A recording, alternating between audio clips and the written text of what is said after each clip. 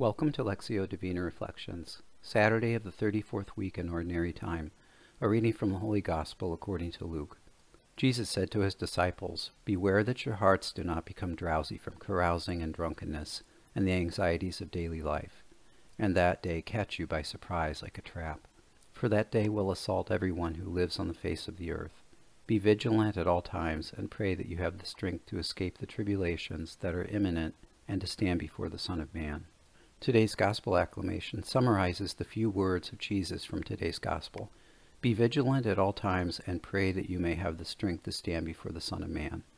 Jesus tells his disciples to keep their hearts from becoming drowsy by avoiding two seemingly unrelated behaviors, carousing and drunkenness and the anxieties of daily life. Both draw attention away from God, carousing and drunkenness by outright rejection of reason, and the anxieties of daily life by their pervasiveness and constant insistence that God will not supply what we need when we need it. God, help me understand today's gospel. In speaking to the disciples, Jesus wants to guard not only their hearts, but mine here and now against things in this life that would turn my gaze away from you. Your Son, who knew firsthand the anxieties of daily life, is my example and testifies on his own behalf through his life, death, and resurrection. Give me the grace to trust in your ways and be vigilant at all times. Keep me alert to your presence, Lord.